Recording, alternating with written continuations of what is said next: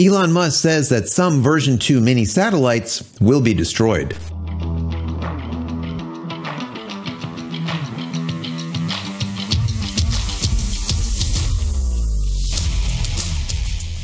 Hey everybody, welcome back to the channel. Thank you so much once again joining me for tea time. Today we have a little bit of misty morning, and that is it. I hope you're joining me with your cup of tea, maybe a cup of coffee, hanging out, talking tech, talking photo, talking video. Today is a tech day. We're going to be talking about SpaceX Starlink and their version 2 minis that are currently in LEO or close to LEO, but might never make it.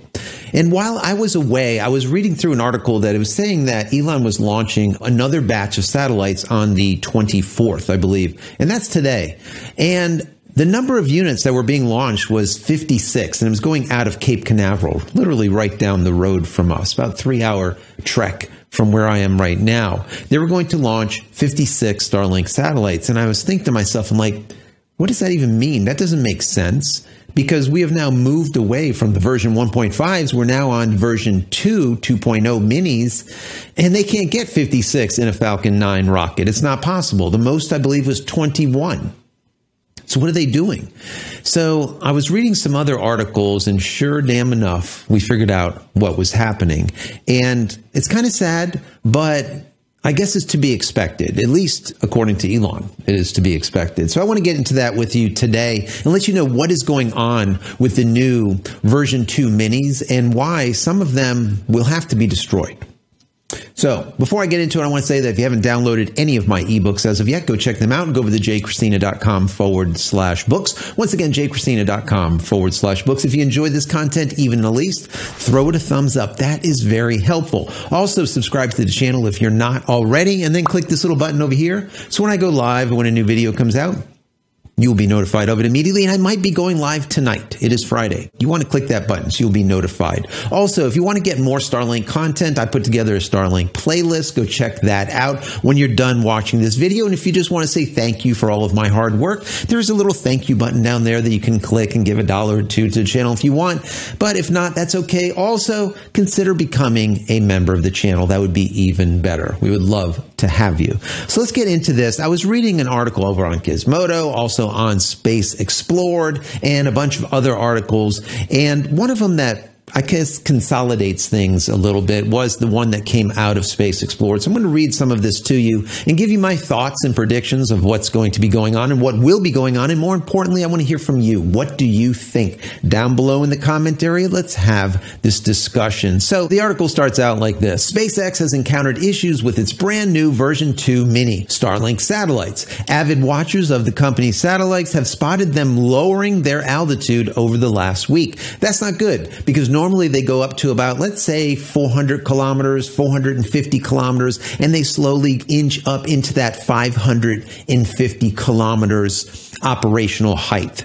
But by coming back down, that's a problem. And that's what's going on here. SpaceX recently unveiled its first batch of 21 next-generation Starlink satellites, launching them on board a Falcon 9 rocket on February 27th. The version 2 minis are miniaturized versions of SpaceX's full-size next-generation Starlink satellites. Equipped with more powerful antennas and high-speed frequencies, the version 2 minis are meant to help SpaceX increase the capacity of its internet mega constellation.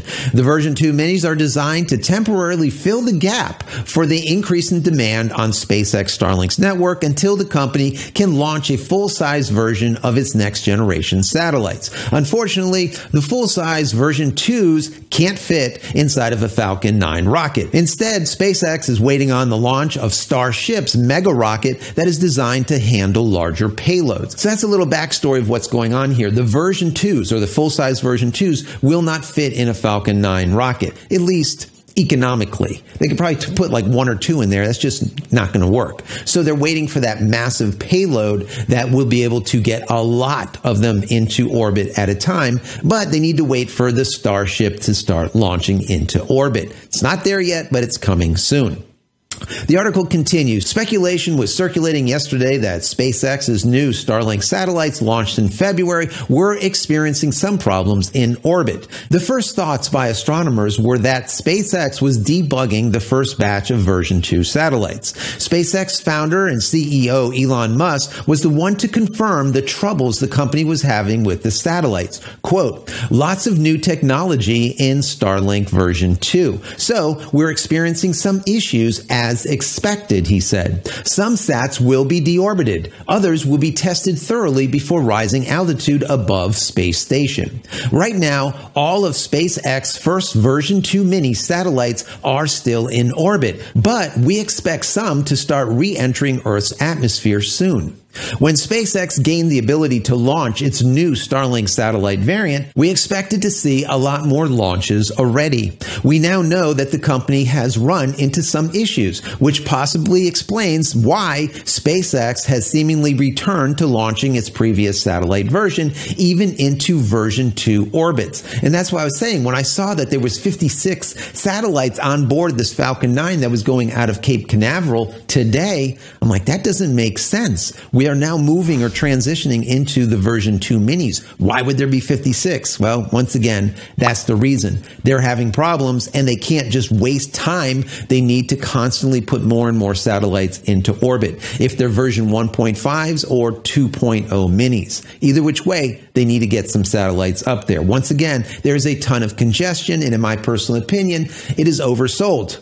Okay, there's just not enough satellites out there to go around, so they need to keep on launching. Now, the article continues, SpaceX version 2 mini satellites are what they sound like, miniature versions of a larger version 2 satellite expected to launch on Starship. Unfortunately, the Falcon 9 doesn't have the payload capacity to make it economical to launch full-size version 2 Starlink satellites, just like I said earlier.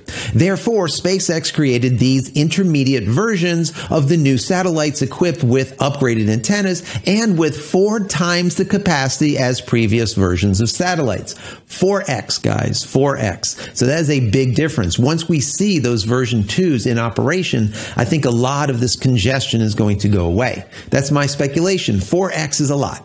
The article finalizes with, I don't think anyone is surprised that the first batch of version 2 mini satellites ran into problems. There is always a learning curve when new hardware is launched into space. However, SpaceX, a company very well versed in operating satellites in space, should be able to adapt and return to launching version 2 mini soon. Now, their speculation is dead on target. The reason being is just today I found out from Space News an article stating that Elon, was planning to launch another batch of version 2 minis before the end of this month. So that's only a week or so away. That's amazing. So obviously, in my personal opinion, I think that this is very good news. Why?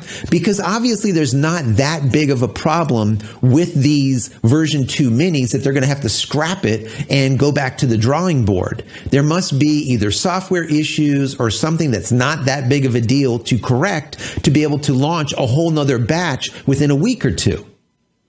That to me means that there's not a hardware issue or very much of a hardware issue that needs to be addressed before launching the next batch. So while I do think that this is good news that we're going to see some new version 2 minis, what I think is going to be spectacular is some folks are going to hopefully in the night sky be able to see some of these satellites be deorbiting.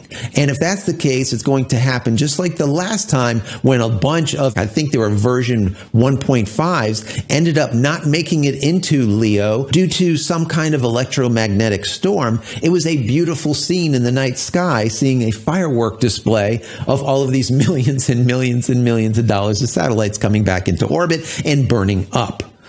Anyways, I want to know your thoughts. What do you think about this? What do you think about the version 2 satellites that are going to be going up the full sized? Even these minis being 4 times the capacity, I think that is exciting in itself. Because once again, I do think that what's going to happen is we're going to end up with less congestion, number one, and we're also going to see quicker speeds. Now, will we actually see the quicker speeds is really untold. They might be pushing those speeds to everyone and kind of started divvying it out using, of course, just like I've always said, some type of throttling. And just 1 minute before recording this video, I did a speed test, as I always do.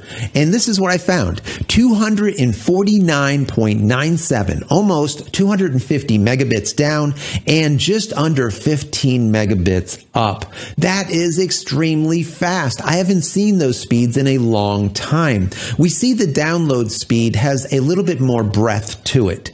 I don't feel like it's being throttled as much. I think the throttling that's happening on the down speed is based on congestion. How many people are using the network? Whereas that up speed, when they tell you they're going to give you 10, that's about what they want to give you is 10. So for the most part, I'm seeing about 6, 7, 8, sometimes 10, 10.5. Seeing just under 15 is really quite good. Now, good is all relative. When I first started this, I was sitting at about 35 to 40 megabits up. Now we're down to 10 to 15. I'm still okay with it because it's literally 10 times the speed as what I was getting with AT&T's garbage UVerse and DSL. Garbage. And if you are using any other type of satellite service that is geolocated in comparison to LEO-located, for example, Viasat or HughesNet, these numbers are amazing to you also. And just the latency is amazing. So at any rate, once again, I want to hear your thoughts down below in the comment area. Let us know what you think. Let us know what you're currently getting with your speeds. What is your up speed? What is your down speed as of today? Stick that down in the comment area. Let's have this discussion so we can see what everyone is getting. And by all means, put your location. So I'm in South Florida and I'm getting 250 down and let's say 15 up. Where are you located and what kind of speeds are you currently getting? Anyways, guys, I hope you enjoyed this video. As always, throw it a thumbs up. That would be great. Don't forget to subscribe to the channel. Click this button. Do all of those things. If you just want to say thank you, there's a thank you button. And if you want more Starlink content, as I said before, there is a Starlink playlist like here, or just go over to the channel. Check out the Starlink playlist. There's about 130 videos over there. Go check them out. There's a lot of helpful how-tos, tips, tricks, what to do, what not to do, what to buy, what not to buy. And most importantly, as I always say, guys, why? This channel is all about the why. Finally, head over to my website, JCristina.com, where you can find all the photography tools I've invented for you and me over the years, and hopefully there's something there that you might like. And if there is, please pick it up and support me and my family. That's it, guys. I'm out of here for another vlog. Many blessings to you and your family. Stay safe, stay healthy, and we'll see you in the next one. Love you all.